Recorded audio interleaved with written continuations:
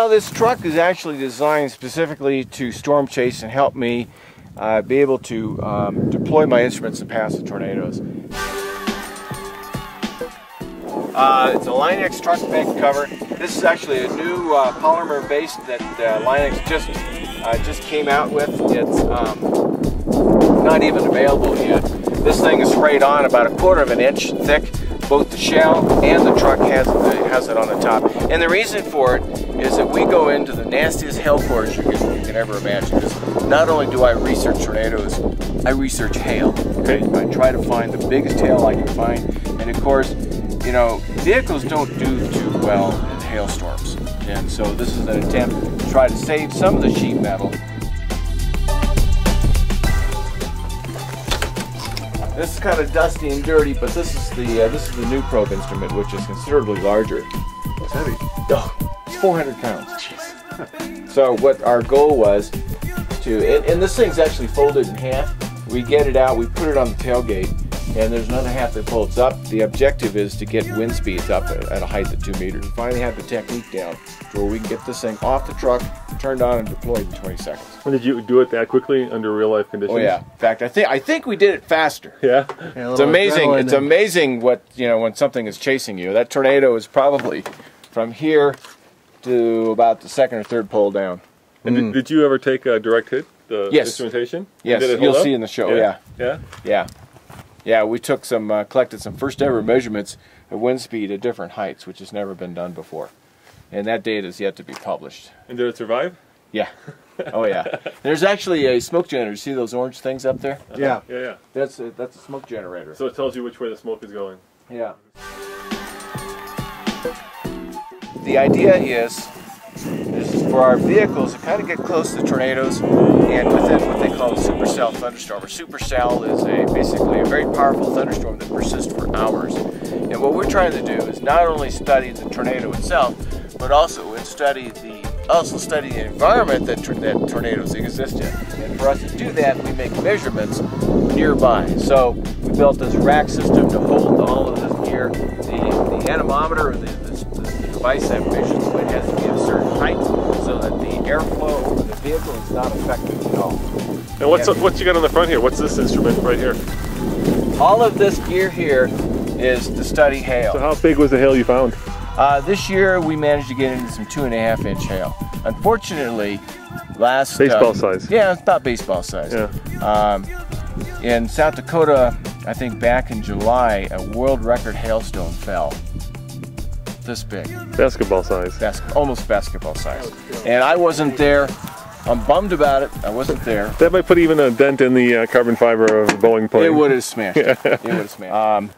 And last year we were chasing an EF4 tornado near Bowdle, South Dakota on May 22nd.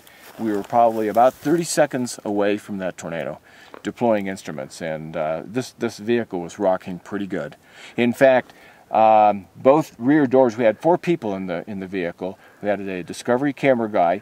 It sat in the rear driver, and then we had another meteorologist sitting in the back seat. When they both had their doors open, the wind came by, an 80-mile-an-hour gust of wind came by and just cleaned out whatever coats, snacks, everything that was on the seat. It all went out the door, and it never touched the ground. It just took off across the field. Like a giant vacuum cleaner. Yeah, like a giant vacuum cleaner. So tell me, are you scared in that moment of time? Are you out there thinking to yourself, this is my call to God, or?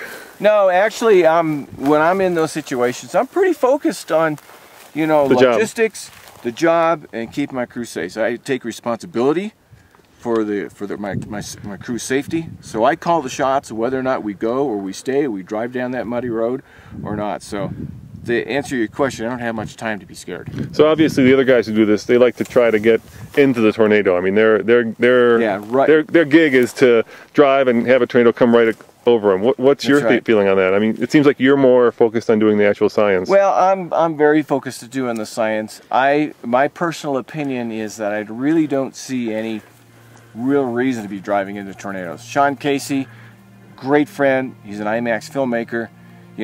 He's probably got the best case because he wants to get the ultimate IMAX shot of that tornado coming right at him and right over the top.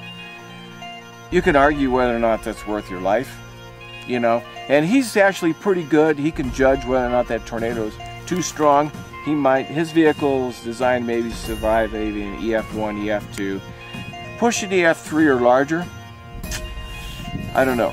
He's got some problems. How heavy of an object can like a EF5 tornado pick up? Is this something, a semi-trailer truck? EF5 have been known to pick up tractor-trailer rigs, locomotives. Oh my gosh. They can derail locomotives and tumble them around like, you know, like dice. Like a tumbleweed. That's right. Yeah.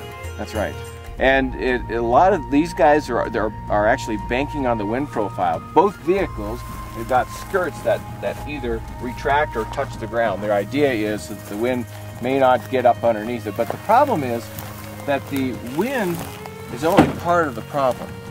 The other part of the problem is that tornadoes carry debris. I don't know if you've ever been hit by a 2x4 traveling 130 miles an hour.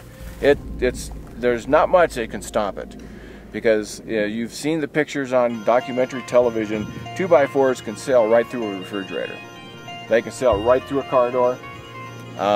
They might even do some significant damage to a TIV or a Reed's vehicle. I don't know. So it's like somebody throwing, you know, spears at you at 200 miles an hour. That's right. Yeah, yeah. It's a lot of velocity and a lot of energy behind that.